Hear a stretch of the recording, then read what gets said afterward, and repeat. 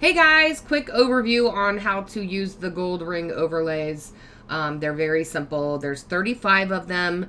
Some of them are full circles. Some of them have glitter. Some of them, let's see, some of them glow.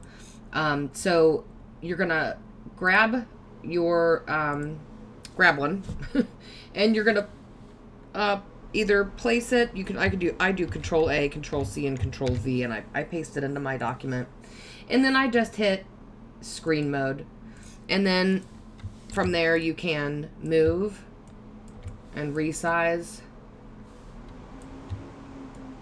the overlays however you like. And I put several of these up as samples. You can also, if you want it to be more saturated or you want to change the color, you can clip. So I hit that clip button there.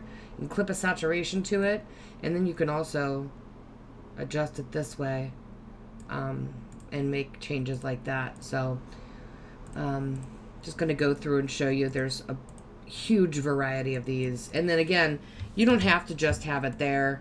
And then depending on your shot, if they're facing forward, if you want to incorporate it into like a swing or sit look.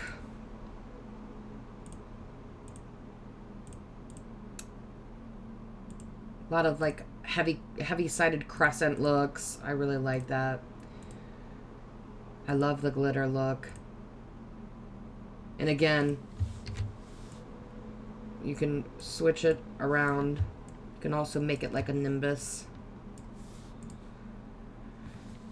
Probably look better like that. Okay. So really easy. Oh, I fixed that one. Really super easy to work with. They really change, you know, really dress up an image, especially if you're just shooting on a neutral background.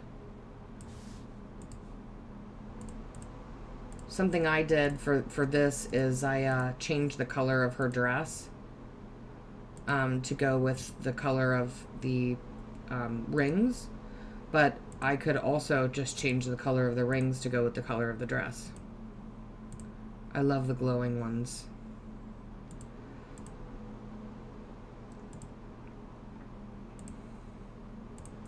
So that's it. Super simple. I will link these in the comments below. And if you're not already a member of my educational group, I'll link that as well. Lots of free tutorials, lots of feedback, lots of learning. So come feel free to stop by and say hi. If you're here from Etsy, I have a small fraction of my items on Etsy. You should shop direct. They're less expensive, and there's literally, I think I have like 5,000 products on my website as of today, where on Etsy I may have 1,000. And I don't have any of my tutorials, very few of my overlays, none of my actions on there, just because it's Etsy. So anyway, until next time, stay enchanted.